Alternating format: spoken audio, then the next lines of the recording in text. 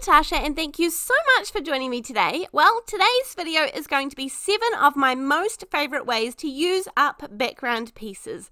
Now, this can be a whole range of things from acrylic paints. This might be gel prints that you've pulled, it might be ink that you've made, it might be ink blending backgrounds that you've done, it might be patterned paper, it might be I don't know, it could be anything at all, but I am going to have a little bit of fun, because this is part of it, creating some of those sort of wild backgrounds today that when you look at as a whole, you're a little bit like, that's overwhelming, I'm not quite sure where to go with that.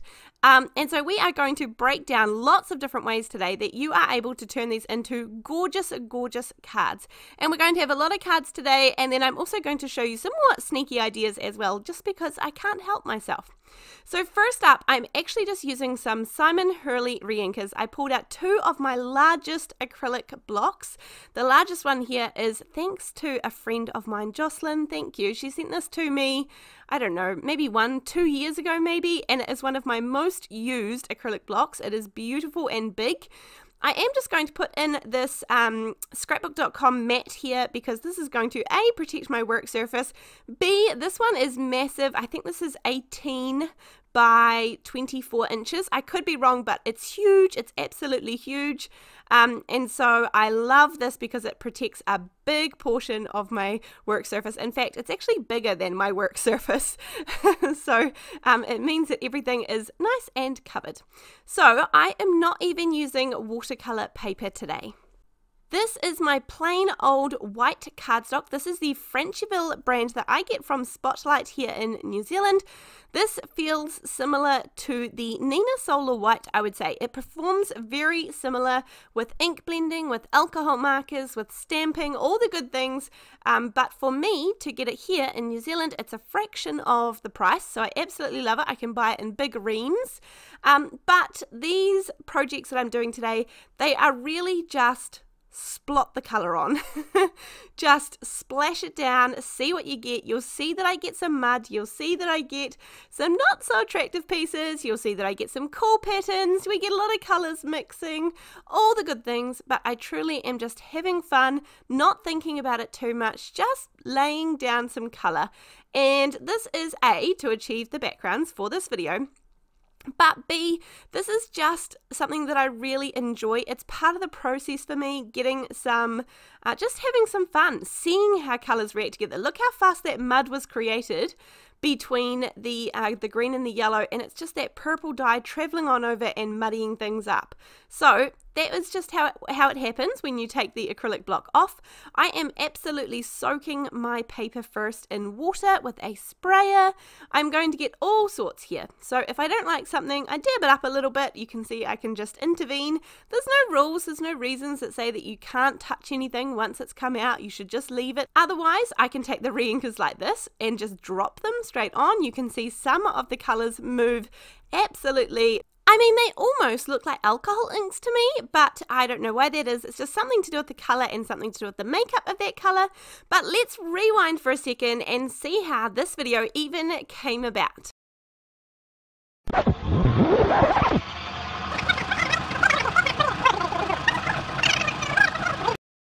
So this is a video that I did previously, which you will have seen by now, and this is where I did a similar technique, except for I was creating sort of purposeful blobs or shapes, and again I put the inks out on an acrylic block. These are the blobs that we ended up getting from those. Well, it's some of them, I did a lot, let's be honest, and then these are the cards that came from them. But then I had that ink left over on the acrylic blocks, and I was like, well, I'm not going to waste this beautiful ink, so I filmed this part of it and was going to just pop it in that video, and then I was like, how gorgeous is that? I have ideas coming from this. So that's where my idea came to create this video, because often we will do our backgrounds like this. I wasn't planning to, I really just wanted to use up the leftover ink.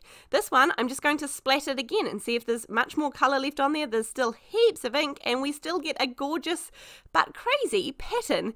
And so, you know, backgrounds come about like this all the time, where we're just playing, or we're on a roll, or we're just having plain old fun, and we do need to find ways to be able to use them. Now, some of these you can see are a little more desirable than others. All of them have ink on the back. I was just having fun, happy, messy playtime, essentially. This one here, I ruined this by accidentally putting it in a space that was too tight and I ripped it. And then these are the larger ones that I did, a couple from today and then a couple from the other day when I did that first video. But let's turn these into some cards and show you some techniques. Now, this video is a bit longer for me, but I'm not a big fan of doing two-part videos. I'd rather just pop it all in one. You can come back to watching it if you need to split it into two. And I just wanted to give you all these lovely ideas. They're all simple, they're all beautiful, they all create gorgeous cards. But first and foremost, with a big, beautiful, bold, coloured background, we can go plain and simple with our sentiment. A big, gorgeous sentiment die like this one here, the happy birthday to you from Fawn. You can just cut this out. I have cut it out several times, and then I am also going to choose one side of this gorgeous colour because there's sort of a bluesy side and an orangey side. I am going to take the framed rectangles from ModaScrap, and this is just going to be a little bit of a decorative rectangle. We are going to make a really plain and simple card. This is kind of a go-to. I almost forgot the card, but I can whip one up in no time, actual no time. And especially if you've got all of these backgrounds already made, then 15, 20 minutes maximum, 15 minutes I would say, you could have this one knocked out of the park and gorgeous. So I did cut out 3 of these big bold sentiments, and I did put some double-sided adhesive on the back of them. You can absolutely go ahead and use some liquid glue. That's going to work beautifully too. I pop up this frame on some foam tape because I really want it to stick off the background, and that way the holes around the outside stick out even more. I love it. Here I'm able to stick that double-sided adhesive, which makes, again, really easy. There's a couple of little spots that I missed with the adhesive, so just add a little bit of glue. And then from here, it's very, very simple because if you add some little gems, some little diamantes, some little enamel dots, some little sparkles of some description, then this is going to finish off the card beautifully. So I just spread some here, there, and everywhere around the card, and this is pretty simple. You absolutely don't have to have this sentiment, but a big bold white sentiment on a colourful background is going to look really stunning with very minimal effort, and it's a great way to use big bold colourful backgrounds. So that's number 1. Number 2, we've got this next piece here, and for these are all full-size sheets of cardstock, so that's mainly why I'm cutting them down in half. It means I can get double the fun from one sheet of cardstock. And again, I'm going to go with this sort of orangey, yellowy, there's a little bit of green, a little bit of pink in there. And this one is background dies. Now, background dies in general are, because they're obviously so big, they can often be fairly expensive. So 2 things. 1, I have a very limited range. I think I have 2, maybe 3 background dies. That's it. That's it. All I have in my stash. They are expensive, and when I choose to get one, then I know I want to use it in lots of different ways. So that leads me to number 2. We want to get the most use out of background dies that we possibly can when we choose to invest in one. So I'm going to do 2 layers of the background die today. Again, I do have some of the Stick It double-sided adhesive. I also really like the Sizzix double-sided adhesive sheets. These both die cut beautifully and are going to be able to just pop these 2 together and then again do the same thing. I'm able to take this off, take the backing off, and pop it onto our background. Basically, in the last couple of techniques, I am pointing out that over a really busy background, you can put anything plain white cardstock, even some leafy die cuts. I was really tempted to show you that when I had them all die cut ready to go. Some leafy die cuts in just plain white or plain gold or plain silver, and they would look absolutely stunning over top of this. So you don't have to go complicated when there's already a busy background going on. Now, for the sentiment, this is the oversized Hugs print die by Waffle. I suspect this is maybe discontinued, I'm not sure. I know that there's a scripty one that I can also link down below, and I had done these with a little scrunched paper technique. And since they were already made, which makes life really, really easy, I'm going to take a little something else that's pre-made, and this is the Paper Rose black and white sentiment set and just cut one of those out. This says thinking of you. I'm going to put this down. I've already got dimension behind the background die, so I'm just going to put this nice hugs one down flat and then a little bit of dimension, a little bit of foam tape behind the thinking of you, and put that down as a little sub sentiment. Now I absolutely could have stopped there, but just to go a little bit further, for a little bit of fun, I am going to use some gorgeous little water droplets, and I'm going to put them on the intersecting points of that background die there, just using some liquid glue, and inside that liquid glue bottle is the Reinker Multi-Medium in the matte finish. It's beautiful, very, very strong glue, and I just pop it into these little squeezy glue bottles to make life easy for myself, but I just put them at each corner, and it's a little bit hard to see, but these really do add something. They just add that little bit of extra detail when someone is looking at the card. So on to the next one. The next one that I have for you, I'm going to use this blue side of the last card that we used. And for this card, I'm going to use a 4 1/4 by 5 1/2 inch top folding card. And the reason that we're going to do a top folding card is because I want to emboss the entire front of it. And that's going to work better rather than a side fold, because I have just the regular Big Shot machine and it's not going to go through if I put it sideways. So if I put it this way, I can make it all work really well. So this is the diamond droplets, and this provides a gorgeous little bit of texture in the background, just nice and white. Run that through our Big Shot and it looks stunning. Now this piece here, we are actually just going to use a strip of this. So sometimes less is more, and that's the next technique I want to show you. Sometimes just having a strip of it or a hint of it is going to be the perfect amount for your project. So I am sort of picking out the best parts of this. Obviously I knew that would always happen even when I was creating the backgrounds. You want to pick out certain parts, but I really do like what we've got there. Now, orange and blue are going to be kind of contrasting colours, so I went with this gorgeous giraffe. Here's from the Crafter's Companion Reach for the Sky stamp set. I don't think I can find this little stamp set anymore, but I had this guy pre-coloured and sitting in the back of my stamp set, so great time to use him. But any little creature or animal or person or little something to go on the front there would be super duper cute.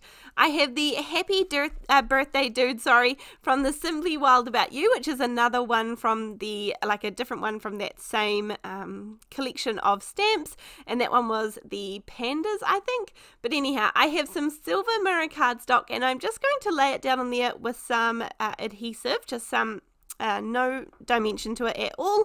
I want it to lay nice and flat on that silver, and the silver is just going to help break it up from the background. And actually when I put it on, I'm really glad that I did.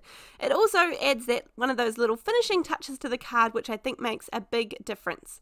Now I am going to pop up this gorgeous giraffe. I think that he just looks really cool actually, and I think this would make a great boy's birthday card or something along those lines. So it's good to have a few of those in my stash. They definitely go fast. The kids' birthday cards, I don't make too many of them. Probably that's why they tend to go fast, because I just lean towards other things, and I'm not a particularly huge sort of cutesy stamps and cutesy dies sort of person, but I do fall for the odd one and definitely include them here and there, because I think, as I said, people do like them and go for them. So I'm going to pop up the sentiment as well on some foam tape. I'm using some foam strips. I'm really going through my stash and using up every little thing that I can at the moment. Things that I've been ignoring or pushing to the back of my stash, I want to make sure that I use them. So I've got these little tiny foam strips that I'm using up at the moment. That is card number, I don't know, 3. Are we up to 3? Next one, we have this gorgeous little rainbow of colour here. Now this one actually didn't get too much mud. I think this is from one that I did the very first time around the previous day. I didn't do it with this bunch. I can't quite remember. It doesn't matter, but anyhow, so moving on to our next technique. I really like all of this gorgeous orangey, pinky yellow over here, and I am going to use these to create this floating card technique or floating element. I had done one of these years and years and years ago where we did a floating circle, and it's just a really fun, simple technique. I have a piece of acetate here. I'm going to cut this to about, I think, 2.5-ish inches wide. I wasn't too specific on my measurements, and you can see I've cut all of these at sort of an angle, any angles, it doesn't really matter at all. I am going to put double-sided tape on the back of all of these. If I had been thinking, I would have, before I cut these into strips, I would have put some double-sided adhesive sheets on the back, and that probably would have made my life easier, but I didn't think of that at the time. And then the acetate thing will sort of become a little bit more clear soon, because I'm just going to move these sort of funny shapes down the acetate as we go, and trying to go between all the colors. I don't want it to look like it flows on at all. I don't want to make sure like it's all looks continuous, but I want to leave a little gap in between each one, and that's where it's going to look like it's floating because it's raised up off the background with nothing in between. And this is sort of just a really way of keeping it nice and tidy. Otherwise, you could definitely lose the acetate and just do it on your card front, but for me, this provides me heaps more control, and that just is easier for me all round. This is where the floating part comes in. You're going to pop this up on some foam tape, and this is going to be raised up, of course. These are still the skinny same foam strips that I'm using up. I have heaps and heaps of these, which I need to use up in my stash. Once you've got it all on, pull off the release pieces, and I'm going to use the other side of that top folding. I created two of them when I made the card before. So for this one, I'm going to use up the other top folding card and pop this sort of centered over to the left a little bit. I'm keeping this really, really simple. For some of these embellishments and things, I just went into my stash. I found scraps and extras. I looked in the back of stamp sets and dies in case I had some already coloured, already done. And in this case, I already had this gorgeous little flower here. I'm going to pop this on an acetate circle that had already been cut out. I'm going to create myself a little stem that I will just sort of pop underneath there and look like I've got this gorgeous little flower all ready to go. And that, again, it's going to break up that background. The purple goes nicely with the pinks and the oranges. And even with the vellum circle, I think it sort of helps the little focal point stick out enough, but it doesn't detract from the gorgeous floating element that we have created in the background. So this is going to go basically half on, half off, and I just popped it up with a little bit of foam tape on the other side, and then pop a little bit of glue behind there just so it doesn't peek out through the vellum. And then, of course, I have a little from those black and white or the all occasions paper rose, and it says just because, a little sentiment that I will pop on there. And I love that floating element. It looks very, very cool. There's a lot of dimension to those gorgeous strips there. Again, taking some of that gorgeous color that we created with the background. So, of course, there are so many ideas, and I really didn't want to get into stamps today at all. This is mainly for dies and for, you know, paper cutters, paper trimmers, and those sorts of things.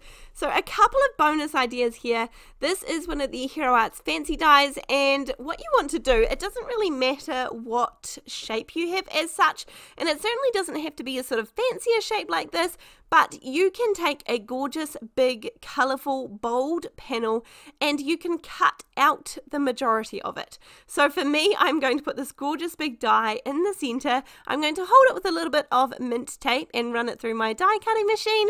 And then when it comes out, you'll be able to see that obviously through the centre, there is going to be this big, gorgeous, white, gaping hole in the middle, but that also helps balance the card for us. So instead of adding a feature on top, we're kind of cutting into it. And I do like this one. I think is it meant to be space? I'm not sure, but this reminds me of a big paint splotch or something like that. And the little separate paint splotches out the side that a die cuts around it, I feel like they could be turned into something, but that's a whole nother card. So I've popped this up on some foam tape to give it some good dimension, and then I'm going to pop this down onto my 4 1/4 by 5.5 inch card base. I'm not going to finish these next couple of cards because I really want to keep this video down, but I just wanted to show you how gorgeous that looks. You could even just pop a big beautiful sentiment. You could actually have something, a creature or a little critter or a little flower or a focal point somewhere in the middle there. And then of course this is kind of a 2-for-1 card because that is going to look stunning right in the center. And again, even just a gorgeous sentiment, white heat embossed or stuck on there with a big white gorgeous die cut sentiment is going to look stunning. All these little pieces around the edge, as I said, I feel like that could be turned into something, but that's a whole other card. And then from here, I'm going to quickly show you another couple of ideas. This one here is where you are going to cut out something from the center. So I'm using the Master Layouts, I think this is number 2, and I am going to cut out the center of this panel. This is fun because it's really just making a bigger focal point out of what your background already is without having to have 2 of the backgrounds. So even though I have cut out of the center of this, of course you could make it into a frame. I'm going to stick this one down onto my card, just using some liquid glue onto my card base. And then I've already cut a piece of white cardstock that is just ever so slightly bigger than the rectangle that we die cut out. You absolutely don't need to use the Master Layouts one to cut the first one. I just like it because it has stitching, and it's the only rectangle that I have that has stitching. You can see the second rectangle there, I've just cut it with my trimmer, so it's just a fraction bigger, and it's creating just a little bit of separation and a focal point out of that rectangle in the center. Then I'm going to pop that up on some foam tape and pop this in the center, and of course you would add your own bits and pieces to it from there. So I know this has been a long video. I will try and link anything and everything down in the description box below, but I know I won't be able to get it all, so I apologize. Here's the cards that we created today. If you'd like to support me, there'll also be a link to the Buy Me a Coffee website down below. But other than that, if you've made it to here, thank you so much. I'll see you next time. Bye!